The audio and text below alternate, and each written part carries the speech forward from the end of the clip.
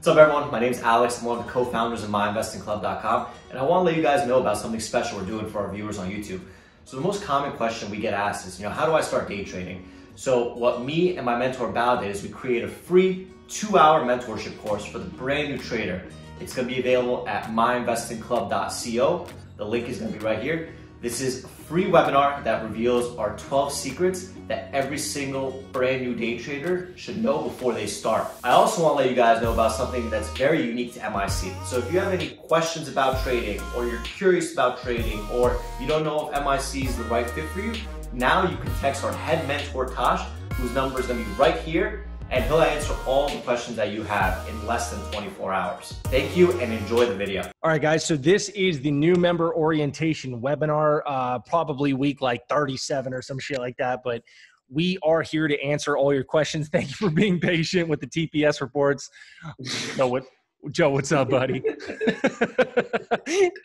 The TPS reports. I love that movie so much, man. Oh, dude, this is it's a classic, man. It's a classic. It's the best, dude. It's the best. So it's been wild, bro. It's been wild. I didn't do anything today except short Roku. And that was it. That's all I did. Oh yeah? Yep. I didn't do much either on the short side. I swung a couple big caps overnight into the strength of the market, and I got a nice gap up. But outside of that, man, I was just like, I don't know, man. I'm waiting for tomorrow for all these low hangers. I didn't really attack them today. It's fucking wild out there. So low hanging fruit question, THMO. We had lines set per Alex's watch list, but it didn't hit these levels. What is the approach we should have if it flushes at the open? If it doesn't hit your fucking line, you don't fucking trade it. Blunt but real. Fuck. Hold on, buddy. I love these questions because everybody, they always ask the question, right? It always comes out. And this is what I talked about last night in the webinar, was that whenever one trade fails to come to fruition, like it doesn't work out, right? Or like you miss it, or it doesn't, it's like it happens, but you botched it and you didn't trade it, or whatever it is. Okay. So let's say it never happens and the lines never come. Okay. Right. It does not mean another trade immediately forms, right? So there's two sides, or there's three people involved in trades, really, for the most part, that dictate price action, right? There's the people that are the buyers, there's the people that are the sellers, and then there's the uncommitted person. The uncommitted person is the person that's waiting for their line, okay? They're waiting for their line. If the line never comes, they remain uncommitted, and that's it. They have no position. They're flat, nothing else. So if you don't hit your line, you don't fucking hit the stock. Dude, that's solid, man. I'll just jump in there and say, like, everything that Joe said, I agree with, man. Here's how I approach everything, every single kind of stock, or at least small cap at the beginning of the day. Everything is two scenarios for me. I like outer lines unless something absolutely takes a landslide downside. Then I will readjust the plan, but there's really almost never readjusting your plan unless a really drastic movement. Dude, this is where you scale. I don't care your play style. I don't care how you like to short. This is the only safe trade waiting for it to get up into these other levels. Because like we talk about, this is the first mountain range, top, obviously the topping action. This is where the resistance is, man, right here in this general area. Like I want to say, like being, a little bit, conservative, 95 to 105, dude, that's the scale zone. So if you can wait for that, that's the blackjack hand. But there is an exception. If this was to dribble out like it did, dude, you don't chase it. You don't hit right here. You wait for this original plan. If it doesn't come, it doesn't come. But here's the other scenario. If this were to absolutely, tank to like under 70 in one candle and really break down, then yes, you're allowed to pop back to like VWAP, because that would be such a drastic breakdown that you can, it's like an outer level when it gets back up to. So if this broke down under like 70 to 65, then back up to like 77, that's an outer level on an adjusted plan, but it's not adjusted because you're planning for that. It's like option 1 or option 2. So it's either you get your outer lines or you wait for the ultimate breakdown and short the pop. It's simple, dude. If you're hitting here on the dribbles and you're, taking teasers, you're just doing yourself a disservice and establishing really bad habits, quite frankly. I don't know how better to say it. Pretty straightforward. Yesterday, somebody asked a question about Boeing, and the same thing applies in small caps as it does to large caps, man. Somebody asked a question because yesterday I was like, intraday trend broke. It's a potential short now. The intraday trend broke right as you see it slam through VWAP at like 9:45 your time. Oh, 9:45 my time. Got you. Yeah, see right there. Right there, that slam right there broke a trend line that I had drawn. And when it pushed back into the VWAP level and the trend line, I shorted right there, covered on the washout. And then when it washed further, I was like, well, fuck me.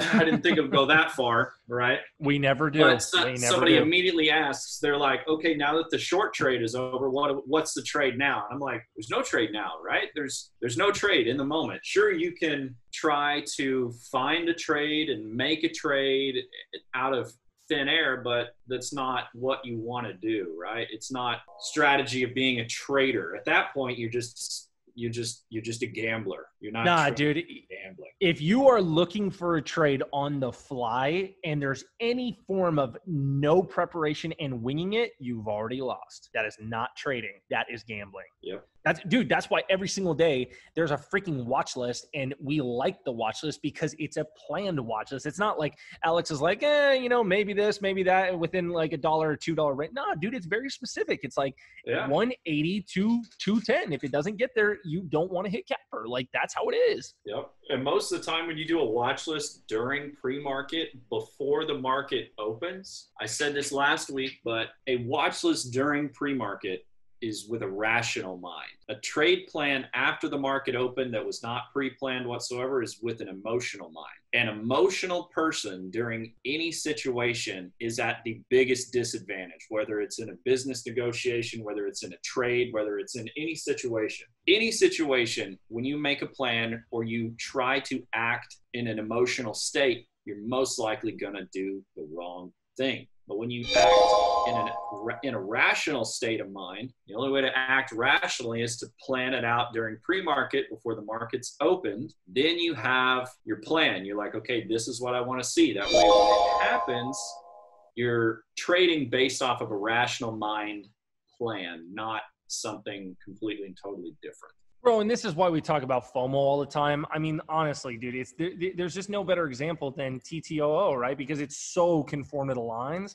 It's like, dude, all you got to do is wait for this level. If you're getting in here or anywhere that's not where you should be, you feel like you missed it, so you've got to make up for it. And then you got to trade it, and then you get squeezed out, and you don't have a perfect entry. Entry's everything, man. So when you follow your pre-plan and you get in where you should, dude, you're gonna be able to think logically because you're not scrambling because like you don't have a good entry. Entry's everything, dude. That determines your exit. That determines adding. That determines adding to a winner, for God's sakes. It determines, where you're gonna stop out, dude. Because like if you have a really boss-ass entry right here, maybe you can give it to high a day break. That's a decent amount, right? But if your entry is down here, you can't give it to 105. You know what I mean? You're going to stop out where you should have been right. And then it goes down here. You're like, oh my God, I was right. So welcome to why trading is a complete mind fuck. And at the end of the day, it's literally just based on you against you in your own psychology and terminology of did you plan or not? Because dude, trading's simple. This is where you want to hit it. Did you have the patience to wait for that though? Yeah, I think the call dropped there for a second. Dude, what are you at, T-Mobile or some shit? Funny story, I am. You're joking. No, I'm serious. Fuck AT&T and Verizon, bro. Yeah, I had that shit for years. I had that shit for years. Where's my big buttons? I'm shorting blindly. I had $300 a month. I'm shorting 10,000, bro.